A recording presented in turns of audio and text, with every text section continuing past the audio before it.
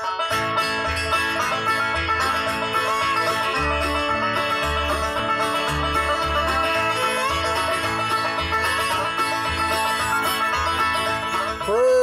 the Lord, everyone. Brother Roop here. We are in the book of Acts, chapter 14, verse 12.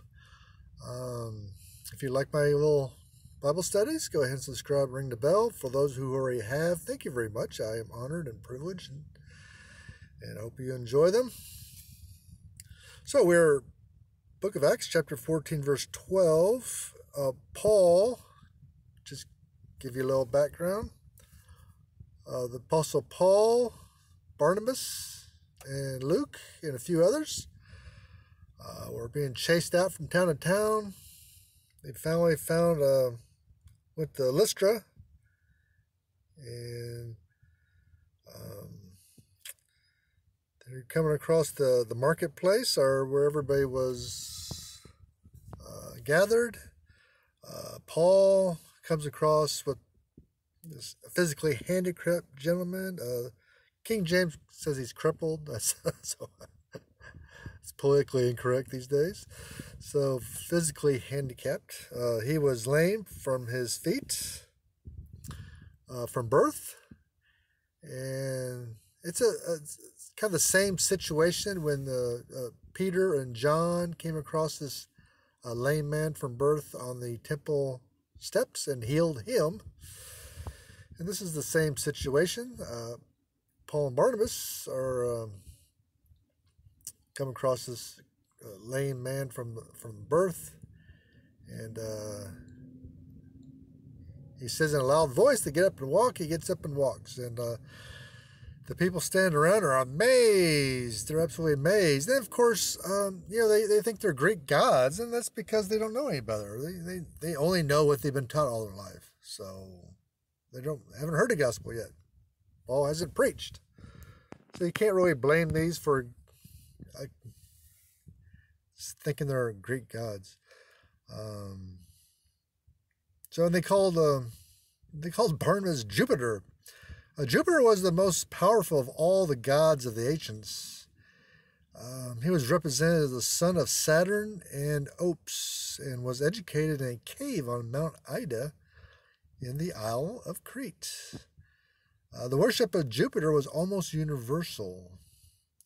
He was the Ammon of Africa, the Belus of Babylon, the Osiris of Egypt. His common appellation was the father of gods and men. He was usually represented as sitting upon a golden or ivory throne, holding in one hand a thunderbolt, and in the other a scepter of cypress. His power was supposed to extend over other gods, and everything was subservient to his will except the fates. There is the most abundant proof that he was worshipped in the region of Laconia and throughout Asia Minor. There was, besides, a fable among the inhabitants of Laconia that Jupiter and Mercury had once visited that place. So that would probably make him pretty popular around there. And had received even by Philemon. So there's a Bible connection there.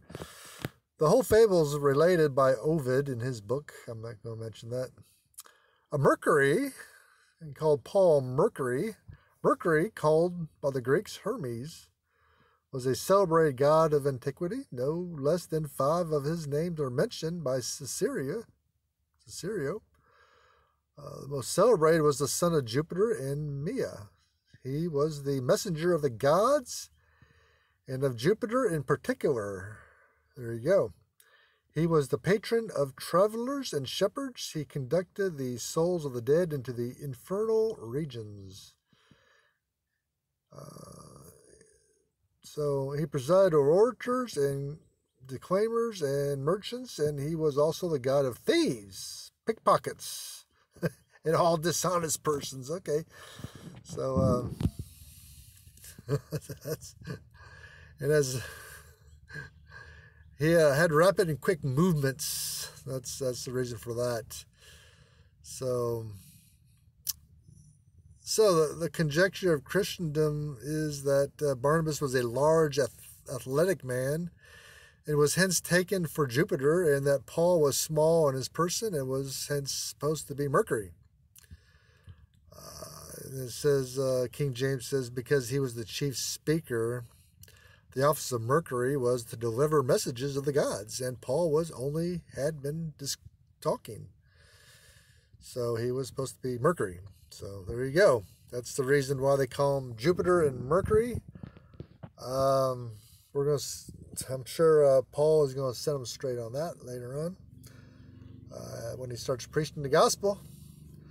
So Apostle Paul looks at this guy, sees that he has the faith to be healed, heals him. Incredible miracle.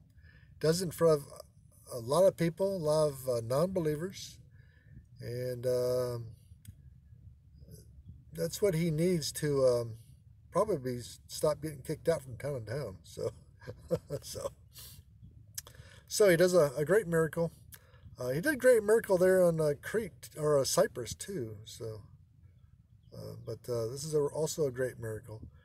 And we're going to see what happens next. Thank you. God bless you.